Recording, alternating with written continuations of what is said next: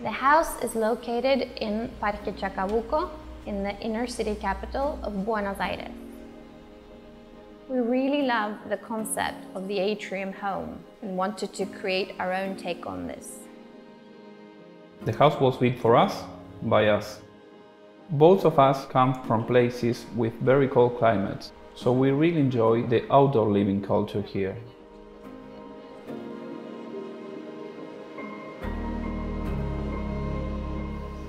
This is Lindsay, our never too small producer. We think she deserves a little recognition for all of her hard work.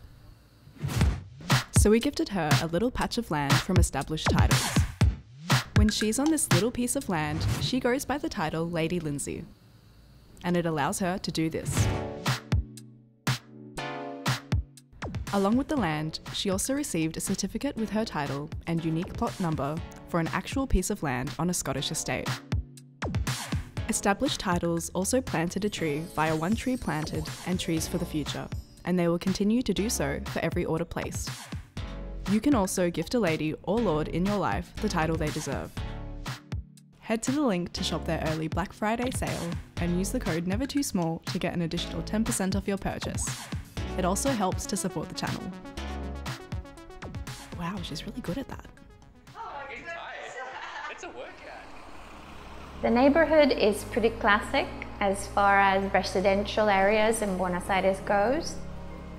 The street, like most streets in the city, is lined with beautiful platano trees, which provide a really nice shade in the summer months. This house was originally part of a bigger property, which was separated in the 1940s to make a small apartment for a family member. It was later sold as a separate property, and it has remained the same today. We lived in the original structure for about 15 months before starting the renovation. The apartment was completely oriented towards the central patio. All the rooms were accessed through the patio with no connection between each other. The floor plan has been almost completely changed. We added another half floor in between for our office, and another floor for our kitchen and dining rooms. From the street, you enter via the communal corridor. Through a sliding metal door, you enter an outdoor patio, the entrance to the house itself. The patio has a built-in bench nook. The drawers underneath can store our tools and gardening equipment. The floor and the bench are made from a local travertine sourced from a quarry in the province of San Juan. From the patio, you enter directly into the living room. We refurbished the original floors. They are made from Calden wood, which is local to Argentina and South America. There are two custom-made storage units for the TV and books, a locally designed sofa and a rack with some large cushions on the floor. Just off of the living room is the small bedroom. Above the patio bench, there is a great deal of storage space. The patio bench also has drawers that provides additional storage space for our clothes. The bed and the wardrobe are nestled under a low 2.1 meter ceiling. We added a small niche in the wall which we use as our bedside table for books and phones. The staircase is a multifunctional metal box containing several rooms. We choose this material because it is very light and takes up very little space structurally. Under one side of the stair is a hidden bathroom.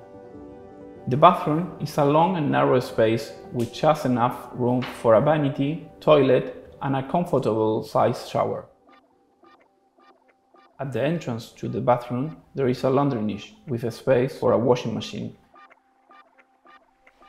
Under the other side of the stair is a small powder room with a vanity and a toilet for guests. Just off the landing of the first set of stairs is a small office. The floor and one of the walls are made from the same metal material as the staircase, which allows us to hang things using magnets. The big window fills an entire end of the office and provides lots of natural light and ventilation. The upper level is dedicated to a spacious kitchen, a dining area, and an outdoor terrace. The upper story has a band of windows running the complete length of both the walls. The kitchen cabinets are made from Guatambu plywood, which is a native tree to South America and custom designed by us. Behind the doors of the floor-to-ceiling part of the kitchen is a full-sized fridge, a utility closet, and an AC unit. Around the corner is a large sink with a dishwasher underneath and lots of storage. The dining room table is made of the same Guatambu plywood, and the floors have the same travertine stone as the entryway patio and terrace. The whole back wall is made up of floor-to-ceiling sliding glass panels, which allow indoor space to connect with the terrace outside. The metal planters for the bamboo were custom designed by us and welded on site. We did the same for the windows and the staircase railing. We advocate a very clean and simplistic as well as functional style of architecture, which we consider to be essential when designing small spaces.